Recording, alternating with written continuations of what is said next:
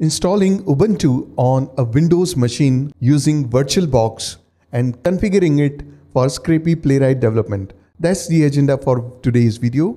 Let's start. The first thing that you need to do is just search for download Ubuntu. So eventually you will reach this page, Ubuntu downloads. And what you need to find is Ubuntu desktop, not the server, desktop. So just click it and here you will have this download button. So just click on download and it will download one ISO file. So this page is going to cover how to run Ubuntu desktop on a virtual machine using VirtualBox. So this is essentially our agenda for today. And this one uses VirtualBox. So if you have followed the link for VirtualBox, so it's a little bit complicated, but let me show you what you need to look for. All you need to do is you need to look for Windows host. Okay. So just click on it and it will download virtualbox.exe. So the first thing you will do is you will install VirtualBox. So let's open this file. We have a warning that it is going to temporarily disconnect the network. So there is one warning about a missing dependency and install. So there we go. Now at this point, don't be confused with this add button.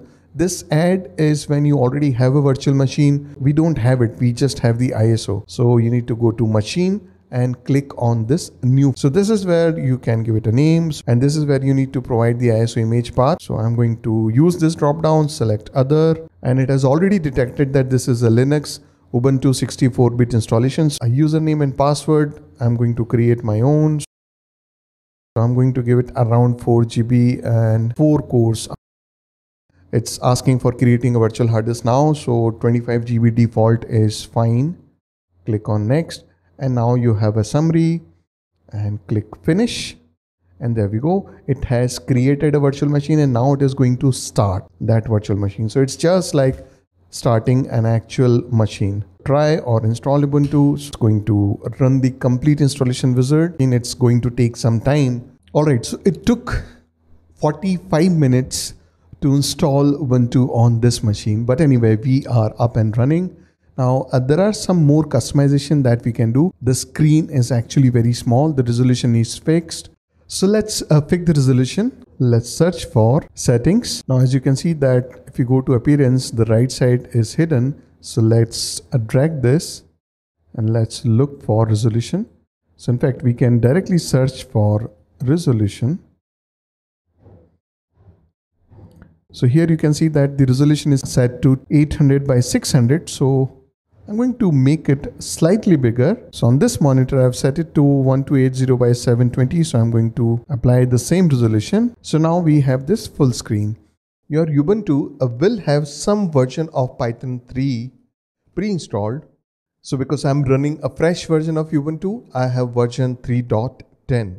All right, so let's move on. Now let's check whether we have pip. So we do not have pip. So let's install it. So copy and paste. Very simple. And I'll have to enter my password. And apparently I cannot type my password.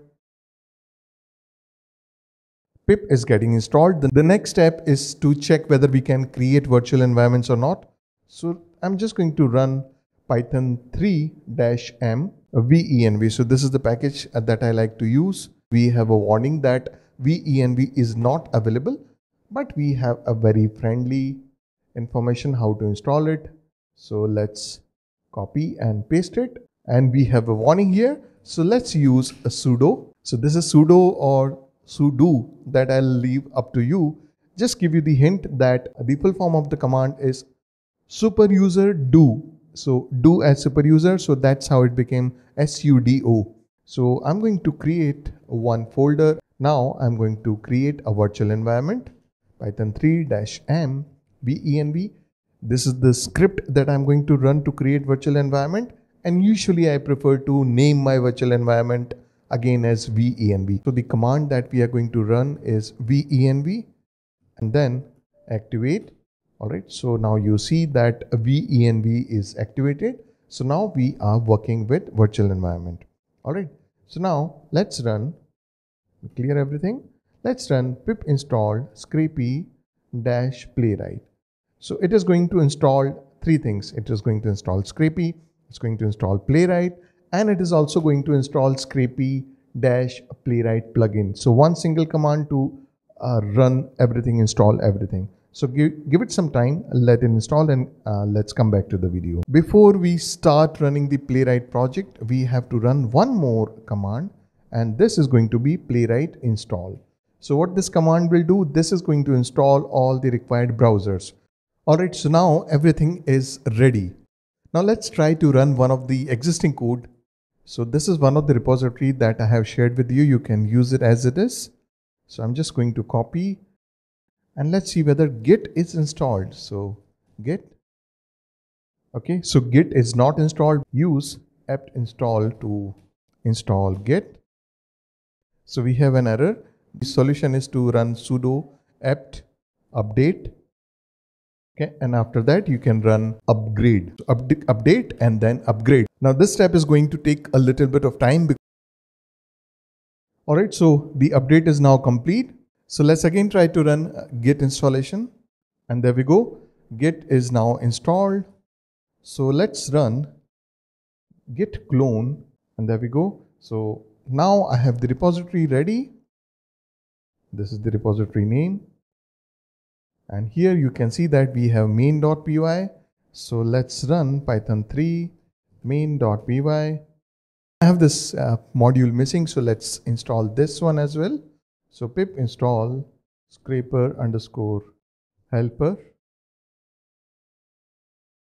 So let's run main.py again, and as you can see, it's trying to run, and there we go. So we can see that the browser opened and our scraper is running perfectly fine. So that's it. Best of luck.